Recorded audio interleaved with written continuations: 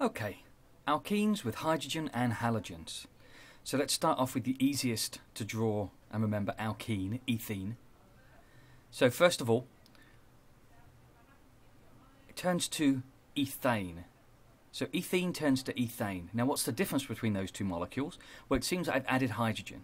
So that's hydrogenation. It needs a nickel catalyst. You need to know that as well.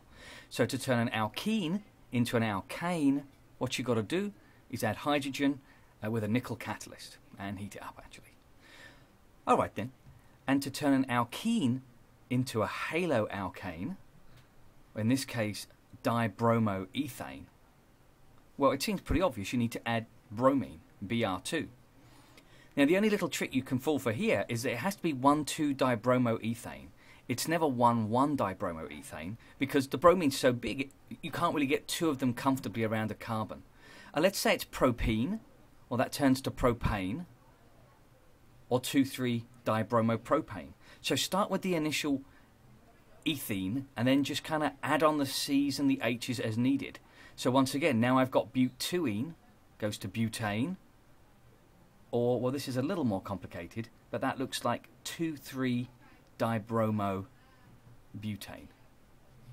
Excellent.